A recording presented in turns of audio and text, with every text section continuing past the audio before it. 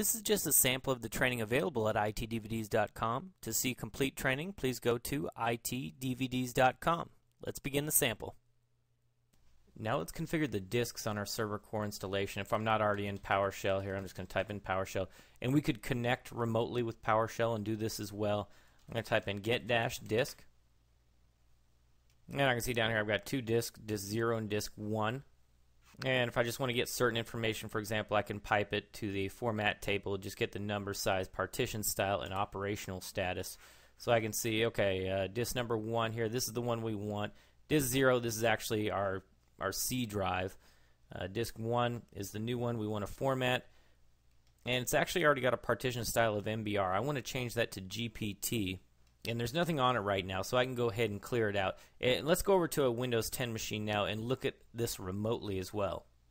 Okay, I'm on a Windows 10 machine. This is part of a domain. My server core is still part of a work group, so we've already discussed how to connect to it remotely by opening certain firewall rules. I've installed the remote server administration tools. I've added my server here by the IP address of it, and I've gone to manage as and inputted the administrator of the server core installation. So now I'm going to right click on it, open up computer management so we can just connect to it. And let's take a look at disk management so visually we can see what it looks like while we're using the PowerShell.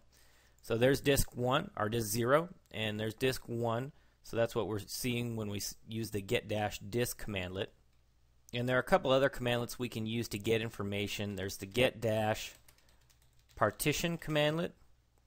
So we can see there's two partitions here, partition 1 and partition 2. Partition 2 is actually my C drive. Partition 1 is that 500 megabyte partition. We can go back visually and take a look at it as well. So these are our partitions here. There's the 500 megabyte one and then our C drive.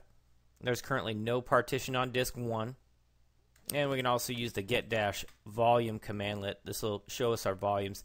Our D drive, this is actually the CD-ROM drive here. We've got that system reserved, and then our C drive. So now we know disk 1 is what we want to work with. So I'm gonna clear it out. I know there's nothing on it I need. So I'm gonna type in clear disk 1. Are you sure you want to perform this action? Yes. So this completely erases it and removes any partitioning and uninitializes it.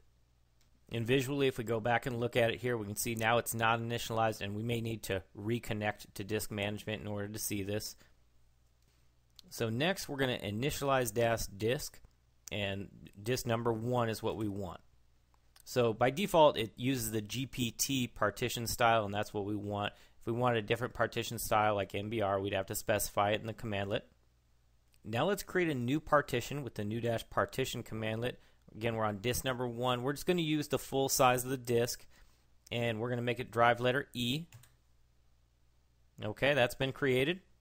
And finally, we just need to format the volume so that it's usable. So we need to format it with a file system, drive letter E, and a file system is NTFS. All right, now we have our E drive here, and visually, let's go ahead and take a look at it. I'm just going to go up to Action here. Let's rescan our disks. And there is a possibility that we have to close out and actually reconnect or go away from it and come back to it. So it looks like I'm going to have to go ahead and reconnect so it can get the new disk information.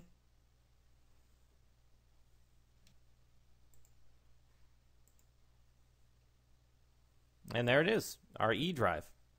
Now we could have done this with disk management remotely as well without using PowerShell. So either way works. Now let's go ahead and create our directories here for our virtual machines and our virtual disks. We're going to use the new -item commandlet. We're creating a folder on our E drive here called virtual machines, specifying the type as directory.